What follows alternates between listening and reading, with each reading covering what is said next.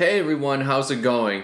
I got a food review for you today. This is Jimmy Dean's Breakfast Bowls. This is the Meat Lovers edition right here, the Meat Lovers Breakfast Bowl. So, in terms of preparation, it says right here, cook for high on 2 minutes. I put it in for 2 minutes and 10 seconds. And it says stirring, and then cook on high for 1 minute or until thoroughly cooked. I didn't want to take any chances, so I put in for an extra minute. So I put in for 2 minutes instead of 1 minute. So, rip off the film.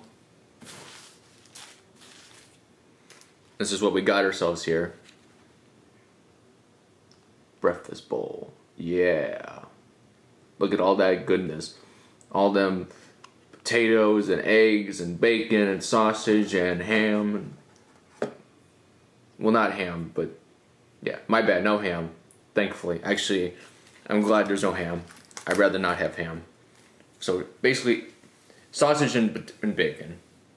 My two favorite kind of meats for breakfast. Okay, so without further ado, I'm gonna have a bite out of this breakfast bowl here.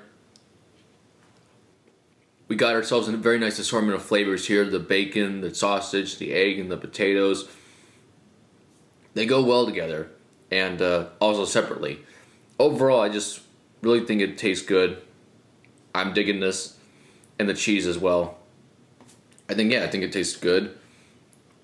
What exactly is good about it? It just mixes well together.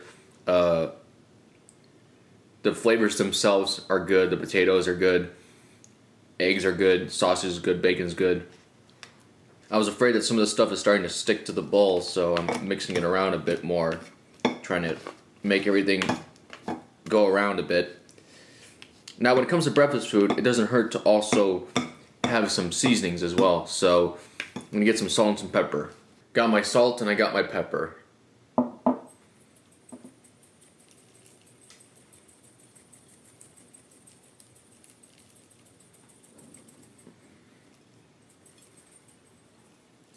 Oops. Oh, shoot.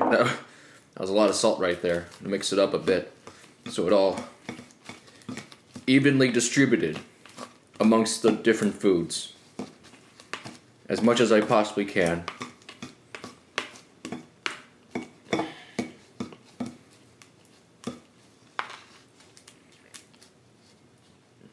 Alright, I think that's good enough right there. So, I'm gonna try some more right here. So, I think the pepper and the salt help as well.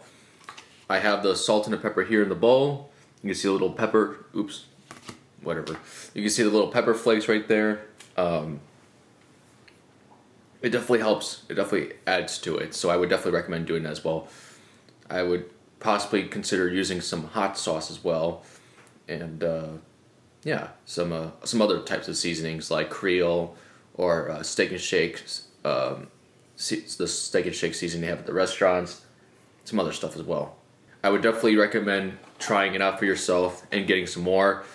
The one thing I would say, my least favorite thing I would say is the potatoes. The potatoes feel lifeless at times, which that's just a personal thing of mine. Like usually I'll add ketchup for the potatoes.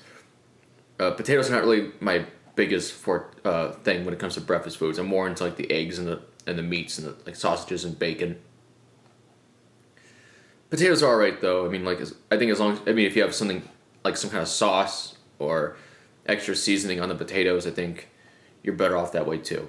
So yeah, give this a shot. Give this Jimmy Dean's Breakfast Bowl a shot, and see for yourself. I would recommend getting it, and I'd feel free to put whatever seasonings you normally put on your breakfast food on this stuff as well.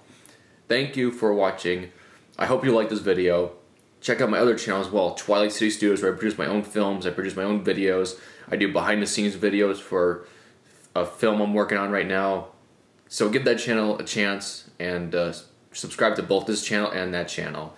Thank you for watching, and more videos will come.